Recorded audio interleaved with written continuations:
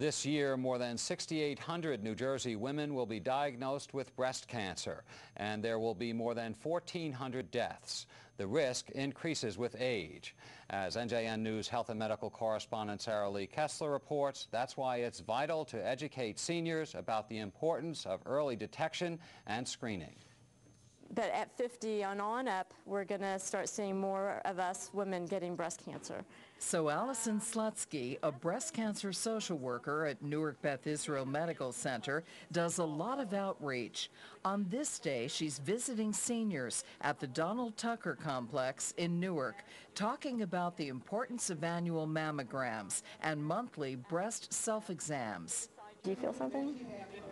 Right over here. Mm-hmm. It feels hard, like a pea or a bean. Yes. So that's what it would feel like. Oh, okay. That's when it's time to call the doctor. So Do you do breast self-exams? Yes, I do. We should do it at least once a month.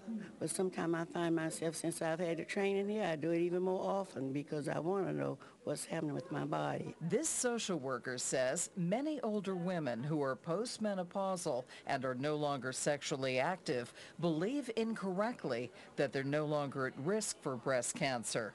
they feel like, well, that's beyond me, but they don't realize that their body, the reason breast cancer might happen in older women is their bodies have had a longer lifespan of being exposed to estrogen.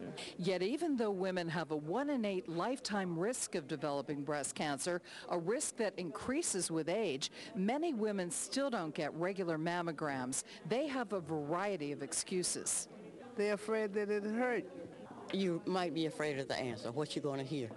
That holds you back.